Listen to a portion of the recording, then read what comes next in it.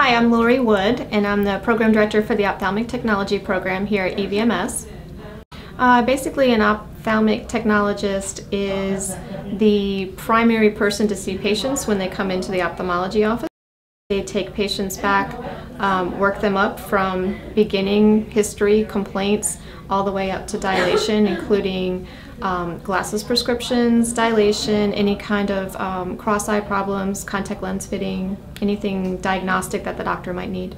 The EVMS program is a joint program with ODU. It's 22 months long, and students start seeing patients their third week of class. So they're actually starting to see patients doing histories, doing refractions, doing everything, that the doctor needs to have done.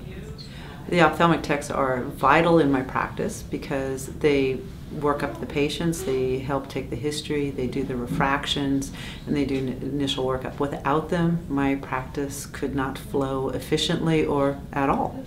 The uniqueness of the EVMS program is it's a bachelor's degree program. There's only 2 programs in the country that offer the bachelor's, and there's only 5 programs in the country that offer the highest level of certification, which is the COMT. And EVMS is one of those. Is if you want to go to a program and not spend a lot of time in the classroom and spend more time in clinic, this is the program you want to do, because within weeks of coming into this program, you're already set up and you're starting to see patients under the tutelage of senior instructors and senior techs and some of the physicians that we work with. So that's what's really good about the program. It is very hands-on learning. The doctors, they're very helpful. The doctors you work with, and Lori, the director, she's very helpful. So there's always somebody there to ask questions to.